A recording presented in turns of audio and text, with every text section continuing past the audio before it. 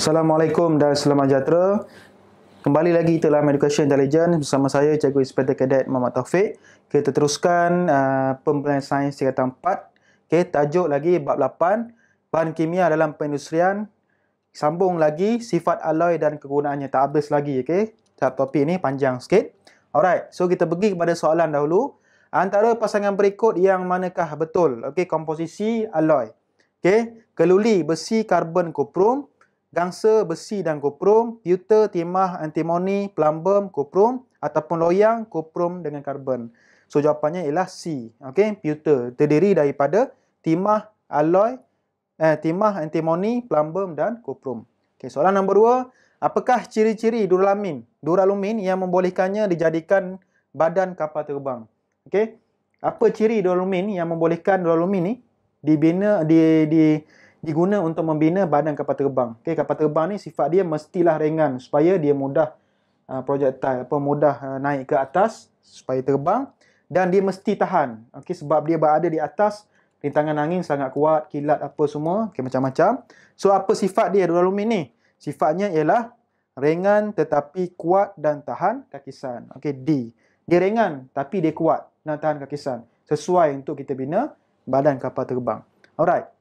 Nombor 3, rajah berikut menunjukkan salah satu alloy yang membentuk Tugu Negara di Kuala Lumpur. Tugu Negara. Apakah kegunaan lain alloy tersebut? Seperti yang saya beritahu, soalan ni soalan kebat. Dia tanya soalan dalam soalan.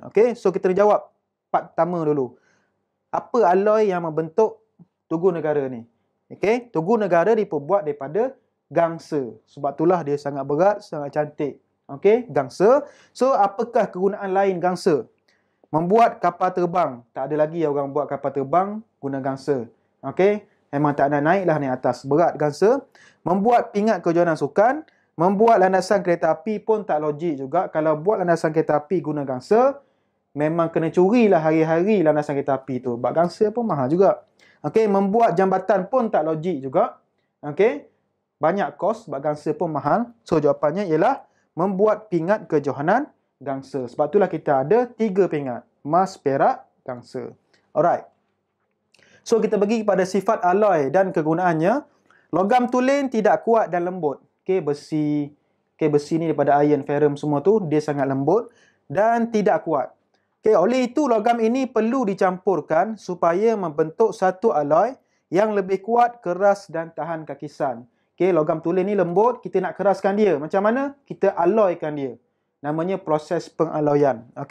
Pengaloyan mengubah sifat logam kerana penambahan atom asing. Akan mengubah susunan asal logam tulen. Macam mana? Nanti kita tengok gambar rajah. Kebanyakan logam yang kita gunakan dalam kehidupan harian adalah alloy. Hal ini kerana alloy adalah lebih keras, cantik, berkilat, permukaan lebih licin dan tahan kakisan. Tujuan dia ada 3. Menambah kekerasan logam. Logam tulen tidak sesuai diguna sebagai bahan binaan. Loyang lebih keras berbanding zinc dan koprum. Mencegah kakisan dan pengaratan. Logam tulen lembut dan mudah karat. Besi dicampur kromium, nikel dan karbon membentuk keluli nirkarat. Memperbaiki rupa bentuk logam. Alloy mempunyai rupa bentuk yang lebih menarik berbanding logam tulen. So ada 3. Dia nak tambah kekerasan, dia nak cegah kakisan dan pengaratan, dan yang ketiga dia nak improve dia punya penampilan, rupa bentuk logam. So contoh proses pengaloyan. Katakan besi. Besi ni adalah logam tulen yang kita ambil daripada tanah. Biji besi, kita dapat besi tulen. Ni ialah besi, iron. Tak ada apa-apa atom pun. Atom besi sahaja yang ada. Kita leburkan melalui pemanasan. Kita panaskan dia. Selepas tu leburan besi dituang dalam lelau bagas dalam industri. Selepas tu apabila kita dah letak dalam lelau bagas, katakan besi dileburkan melalui pemanasan, benasing disingkirkan dengan mencampurkan sedikit kalsium oksida. Semasa pembakaran tu kita buang sikit benasing. Oksigen dialihkan pada tekanan tinggi. Benasing yang lain akan terbakar. Karbon dalam kuantiti yang mencukupi akan bercampur dengan besi. Dari mana besi karbon datang tadi? Daripada pembakaran. Alloy akan terhasil. Jadi besi tambah dengan karbon akan membentuk keluli. So alloy yang terbentuk daripada besi tadi tu, katakan besi dah lah tak cantik, tak kuat, tak menarik, dia jadi macam ni. Kan menarik, berkilat, Ni ialah alloy. Okey. Contoh lagi proses pengalloyan. Okey, tengok daripada gambar rajah pula. Okey, ni ialah zarah logam tulen yang rapat dan teratur. Katakan ni besi lah, katakan ni besi. Okey, ni ialah besi tulen. Okey. Lepas tu kita panaskan zarah leburan logam tulen menjauhi antara satu sama lain. Sebab kita panaskan, okay, bila kita panaskan pepejah, dia cair. So, bila zarah cair tu, dia jauh kan. Okay, so jadi macam ni. Masa leburan tadi itulah, zarah asing dicampur dalam leburan tu. Okay, jadi zarah-zarah asing ni masuk dalam leburan atom logam tulen tadi ni. Selepas tu, kita buat penyejukan pantas. Daripada leburan tadi tu, kita sejukkan terus. Jadilah alloy. Macam mana bentuk alloy? Susunan zarah alloy yang tidak seragam. Dia memang tak seragam. Sebab ada atom asing yang kacau susunan dia. Jadi, sebabkan tidak keseragaman ni lah yang membuatkan alloy ni sangat kuat. Macam mana? Contohnya macam ni. Okey, kita tengok sifat alloy dengan susunan zarah. Susunan atom dalam zarah tulen. Yang ni alloy. Okey, kalau zarah tulen dia rapat macam ni. Okey, atom-atom dalam logam tulen tersusun secara teratur dan berlapis-lapis. Okey, dia sistematik dari atas ke bawah, dari tepi ke kiri. Okey, semua sistematik, teratur. Lapisan atom logam mudah tergelongsor apabila dikenakan daya. Sebab dia satu line kan. Tolak ke atas sana sebelah kanan, sini sebelah kiri, mudah tergelongsor. Okey, jadi logam ni bersifat lembut, dia tak kuat. Jadi mudah bengkok, mudah belok, apa semua, senang nak tempa, dia tak keras. Okey, kalau alloy, apabila logam lain dicampur ke dalam logam tulen, okey, ni alloy. Okey, mana logam lain? Ni logam lain. Ni atom logam asing. Okey, logam lain lah. Atom tersebut akan menghalang penggelosoran antara lapisan. Bila kita kenakan daya, dia tak menggelosor dah. Sebab dia tak sekata dah, tak seragam dah susunan zarah dia. Ini adalah kerana logam lain mempunyai saiz yang berlainan. Okey, saiz dia kecil sikit berbanding atom yang asal tulen. So, penggelosoran ini tak akan berlaku. So, dia susah kita nak bagi bengkok, belok apa susah.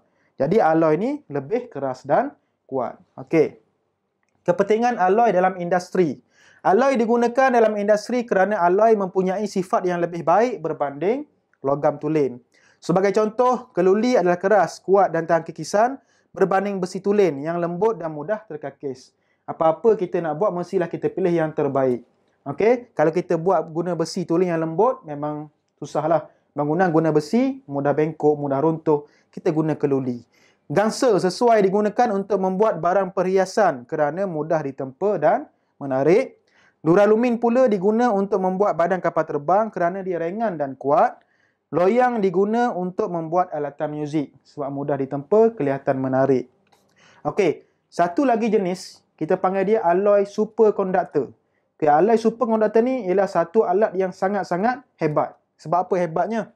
Sejenis alloy yang boleh mengalihkan arus yang tinggi tanpa rintangan. Maknanya sifar rintangan. Okey, sifar rintangan. Terengganu pula rintangan pula jadi.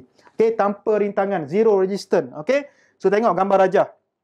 Okey, ni gambar rajah rintangan melawan suhu. Okey, ada T1 kat sini. Ni konduktor biasa. Okey, ni ialah alloy superkonduktor. Pada suhu T1, okey, pada suhu ni, katakan letak suhu apa-apa pun, superkonduktor mempunyai rintangan sifar. Walaupun suhu dah panas masa ni, tapi rintangan dia zero. Berbanding dengan konduktor biasa, pada suhu kosong pun, rintangan dah ada dah. Okey?